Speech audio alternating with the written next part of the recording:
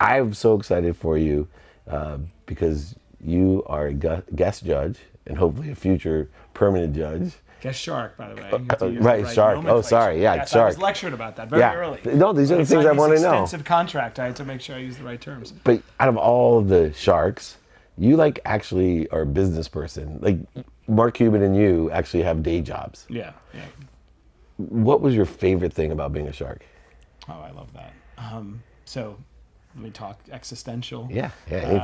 I liked the fact that it was a reach. That for me, it didn't come natural. It wasn't second nature. I've never been on a TV show before. That's not generally how I see myself. So it was uncomfortable. Also was stressed out about going on national TV, being very overweight, if I'm being perfectly honest. Yeah. So the effort to lose a lot of weight so I didn't have to look at Netflix for the next 20 years and see myself, that was hard. That's my problem. But I would say, all kidding aside, those moments in life where you really have to transcend are great, and they're hard to do, and they're stressful, and then you regret doing it on the eve of doing it, and then when you did it, you're grateful and almost sad that it's over. So running a marathon for me, there were a lot of other moments in my life, becoming the mayor's press secretary. Going on Shark Tank was one of those moments, so I love that. And then getting to know the other sharks, right? They're aggressive, but I took the approach of, I'm not going to pretend like I've been here all these years. Right. Like, this is not uncomfortable. I'm going to Illuminate in a humble way and say, give me some advice. And Lori Grenier was amazing. Mark, Damon, everybody gave me advice and kind of wanted me to be successful until the lights were on, and then they didn't care. But right, exactly. And the last part I would say is, if I had gone on that show and found out it wasn't exactly what I thought it was, it'd be like finding out there's no Santa Claus when you're 5. You know, I'd be worried about that. Yeah, I love the show so much. And then the reality is, it's just an elongated version of what you see every Sunday, episode. And incredibly authentic. You know, to the point that I hadn't thought about processing valuations on the fly without like an abacus or something as you're competing, and everything about the show was authentic. So I guess those 3 things. That's really cool. Now, talk about transcendental moments. One of mine happened there. Okay. When I first started building my brand, Justin, who's behind that camera, we went to go see Tannenbaum, and we're walking in the concourse, and this kid jumps over the concessions, jumps over the counter, and runs at me. And I thought, hey, I didn't steal anything. Like, he literally is like, oh my God, Mr. Meltzer, I've seen your videos. Oh, that's and awesome. It was awesome for the first time in my life, and that's going to happen to you. I don't want that to happen. It's going to happen. Freaking me out. It's going to happen, right? Really? What is that going to feel like too? Because it freaked me out. Half of me, like the humble side, I didn't want to tell anyone, and it freaked me out. But there was this side of me that called my wife immediately. I'm like, oh my God, somebody recognized me. I don't know how that's going to feel. You know, I spent a lot of time with Gary Vaynerchuk, and he can't walk 3 steps without that happening. So I know that won't happen. Right. You hope. Well, I hope. Yeah. I'm counting on it. I live my life hoping that never happens to me. I'm only on a few times. The part that does get me excited, and like you, I have something I want to say, and I'm getting more comfortable saying it. Yeah. And I like the idea of having a platform where I can begin to share my message of transcendence, and people will be maybe just a little more likely to listen because of what the show means. So I went to a homeless shelter last week with my staff, talking to teenagers, right? And awesome. It was amazing. I went to a room with a bunch of kids. They've been in the shelter for 2 or 3 weeks. They have decided to enroll in this program to get a GED, trying to get a job. So I stand up, and a bunch of them make comments like, "Oh, you look like money," and you know, you're a CEO and all that. I said, "Oh yeah, what else do you think about me? Oh, you come from a great family. You come from all this." So I said, "Okay, well, let me tell you about my story." And I told them about GED, and one of the kids started crying, and it just blew me away. Yeah. Right, and then where you come from. Yeah. Does that come across when you're with these billionaires on that show? Do you feel billionaires and 100 millionaires? Yeah, but do you feel giving Mark Cuban his? Yeah, escalated. Yeah. But do you feel different? You know, it's interesting because we get to rub elbows with those bees a lot, and you know, and I'm still that Akron, Ohio, 6 kids, single mom guy, but there's a half of me that still I'm processing, going, I knew I was as smart as you. Right.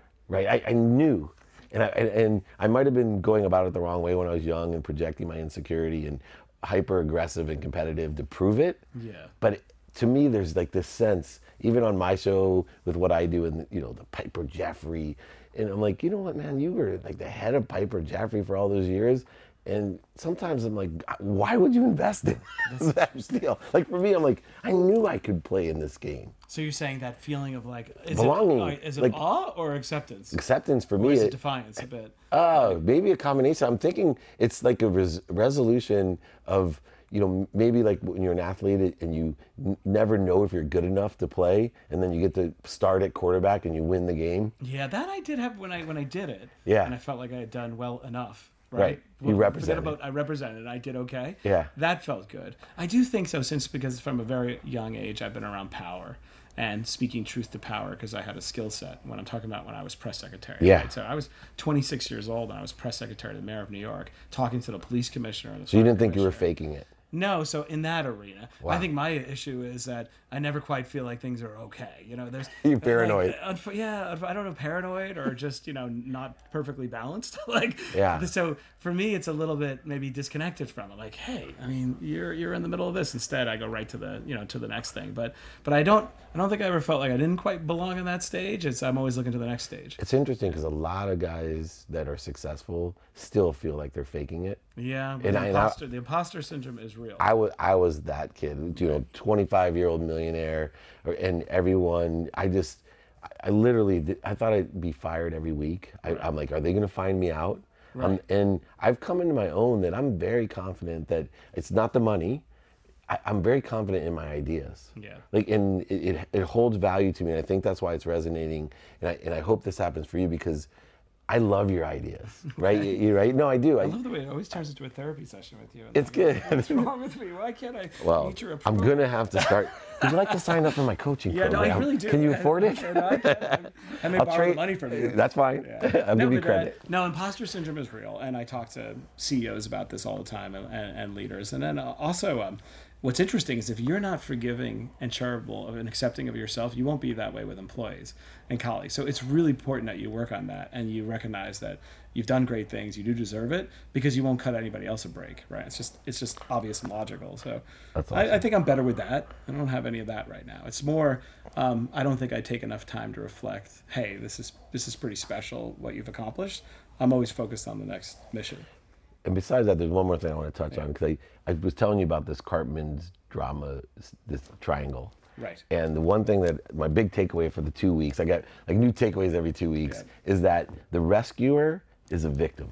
Okay. And you're a rescuer. I am a rescuer. Yeah, it's true. Right? And, you know, I know we called it a therapy session. Do you see the rescuer, when you're a rescuer, do you see how with resentment and voids and shortages that it causes, that you actually can be a victim as a rescuer? Because it took me a while to process, because I'm a rescuer. I feel responsible for everyone. Yeah. And it stems from my relationship with my mom and my siblings and money. Do you see, when I tell you that that is true, can you see how? Do you have to process that? I could see how, if your whole identity gets wrapped up in being a rescuer, you can easily neglect the self, right? Like that you don't invest enough time. But it's a balance. I like being the rescuer, so I'm not going to have a problem. I think there's magic and transcendence. I always think if I had a book, I would call it Butterflies Being Born. That anybody has a butterfly inside them, and it doesn't matter if you're crazy famous or you're that kid at the homeless shelter. And I enjoy the act of cultivating transcendence. So selfishly, it's kind of like a hobby. My rescue is always in one particular area. But I'm trying to unlock arbitrage in a person. And so I get as much joy and ego gratification from that as that I'm giving. So in those situations, I don't feel like a victim. But you do have a part of you that has this need for you, right? Like, no, like beyond saving everyone, there's still this Matt side of you that, like, losing weight to get on the show and you look terrific. Yeah, thank you. And the show itself created this freedom that you've never felt before, these options that it gives you. There's a different lifestyle on TV. Yes. And when you came back to the real world, there was a transition. There was a little letdown. Right, there's a letdown. Yeah. Can you see how to make that connection or bridge? Because I believe in infusing purpose and mirroring situations or energy of situations into my real life. So I have the same type of experiences. I walk out, like even today, like not to blow smoke up your rear. Please. There's certain meetings, like I'll walk out of here going, can you believe I get paid to do this? Like this is my life. Cool guys. You should go on the internet and talk to people about all these kinds of things. But no, it's true. Like, do you ever feel that way? Like, can't you infuse purpose into it? I can. So the autonomy is desired, so I can be more of who I am all the time. So the fusing would be just going deeper to who you really are more often, right? We all have a degree of suppressing who we are sometimes because we got to do this, that, and the other thing. It's just a better life when you can be, autonomous and authentic all the time. So that's a simple objective, and I think the show and everything I'm doing gives me a freedom to talk more about what's in my heart and in my soul, my purpose. I promise this is the last thing I wouldn't be doing this unless I was out there on Shark Tank. We're having this philosophical conversation with you. But it's cool. And that's great, right? I'd love to talk about this all day long and hopefully help somebody out there. It's interesting because this is going to be the last thing, I promise. I'm not in a hurry. Okay, good. I was with Gary, our mutual mentor friend, and I was talking about that exact point. How it's so freeing that I'm able to, tell the truth about my bankruptcy and my failures, and this is a great platform to be truthful with myself. Yeah. But yet Gary's response, which I loved. However far you've gone down the path of why you fucked up or why I fucked up. Long way. If I can give you I believe that when something like that happens, that it's extremely difficult to go all the way. You can go to 99, but that last 1% of why it happened, like some of the real non-noble things you did. Oh yeah. Like the real things. I'm an illuminator, so I get it. If you can really get that out, that's the ultimate advantage. That will change. You will go from here. But first, and the closer I get to it, so I believe the truth vibrates the fastest. Only to be aware of. You've been chipping away. And I'm chipping away. I'm getting, and it resonating with people. People say you're so courageous. Like when I speak, right? Because I talk about it. But you and I both know that I'm still not at the truth. You can't be. You're a human. It took 9 years to get. It took me 9 years to get where I'm back. There's 11 stories that are in there that nobody knows. Sure. It's just presented a certain way. We all have that. We But every time you get one more out, a little. Yeah, exactly. forget about feeling better. Yeah. Which is absolutely true. It makes you bigger. Yeah, and stronger. You vibrate faster, right? And it struck me at a chord. I'm thinking, oh, thanks a lot. I've made all this progress. I've told everybody in person that I'm a loser and I've lost all this money and I'm right. But so recently I was with Sugar Ray Leonard on my podcast, and he told me how Todd Bridges was on Oprah. By the way, Sugar Ray he looks so good. He's so good. I like is the man not age. I saw him on your podcast. Crazy. Only boxer I've ever had that says I don't ever want to hurt anyone. Yeah. Like even when he boxed, I'm like, really? How can you be a boxer and not want to hurt someone? Mike Tyson told me he wanted to kill people and meant it, like Ray Lewis. But he said that Todd Bridges encouraged him because he talked about being abused, and then he came out of being abused. Well, I was abused when I was young, and on that show, I literally just started tearing, and I'm like, you know what? But yeah, it is. But it was so freeing, and all I could think of was Gary going, "You mother." There's so much more. And I went home, and I love my wife more than anything because this is epitome. She knew, right? Yeah. I've told her. So I came home. She goes, "How was the Sugar Ray thing?" I'm like, "I can't believe it." In public, I told everybody I was abused when I was a little boy, and she goes, "Oh, that's good." Anyway, for her, I'm like, "No, this was like a moment for me. Like I'm a hero. I'm courageous." How many layers do you think there is in Matt that you're not? I know there's tons in me still. That's a good question. Like how many layers in you do you think we're still that you're suppressing? Because I know I have a lot. If it was an onion, we're only probably at the first layer. Still. I think, because the part that what I always wanted was that my success to be pronounced enough that the juxtaposition from where I started to where I am right now would really resonate and enable me to tell the story, right? So I'm at that layer. When I go to the homeless shelter and I talk to these kids, for whatever reason, prior to Shark Tank, I felt like there wasn't anything about my success that would be enough to reach somebody at that stage. But because everybody loves Shark Tank. TV and the show, right, and it's the sort of the pinnacle of the entrepreneurial journey, those kids pay attention. Now I could reach them, and they walk out of the room like, I'm not making it up. I got my GED. I got left back 3 years in a row. I grew up in abject poverty, right? None of this is exaggerated. You can do it. Maybe you don't have to do that. And the fact that when you do eventually reach a certain level of success, where you began becomes almost an asset. It becomes a weapon. Right. I was talking to this kid, and I was saying, you don't understand, when you interview as a job, the fact that you were homeless now, people want to root for you. You just got to, put your best foot forward, and you can land that job. To me, I feel like until I did this, for whatever reason, I didn't feel like the story was that interesting. I didn't have enough credibility. That's crazy, but no, it's that's cool though. Because and whether that's true or not doesn't matter. The show itself resonates, and now I think my message will connect more, and I love that. So back to your question, the onion is only at the first layer. Wow. If you keep having these conversations, We're like to the second. I have to get emotionally ready to sit with you. It's Sorry. like I don't want to be resistance. No, I had a therapist until we met, and then I was like, there's no point. I'm cheaper. You're cheaper, right? You bring me coffee, and then you bring. I pet your shark. But you do it on camera, which is, like I said, I got to look at it. Yeah. Well, at least you look good. It speaks to why you're magical, though, and why you're special. So more people need to hear what you have to say. Like, you need to reach more people. That's awesome. And you need to tell your story about what happened to you as a boy, because there's through somebody me, out right? there. Yeah. So I mean, right, and that's what's cool, right? Is if we get to a confident enough stage because we've had a certain level of success. Safe, right? Yeah, we're safe because you're like, I always have this backup that I could tell you because people really love me. Yeah. Right? Right. And it's weird. And before you would never say it because I didn't feel like enough people would love me and understand. But if I said it before, there might be some other kid that feels the same way that says, hey, this is a really smart, successful, nice person. And he overcame that. It's so good. My wife has always given me stuff because I can be very antisocial. I can't sit in an event for a very long time. But the reason why is I feel like there's this layer to the universe that goes unrevealed, and that we all have these struggles, and then we kind of conceal them, or we're shameful. And you sit down at the table and there's a veneer.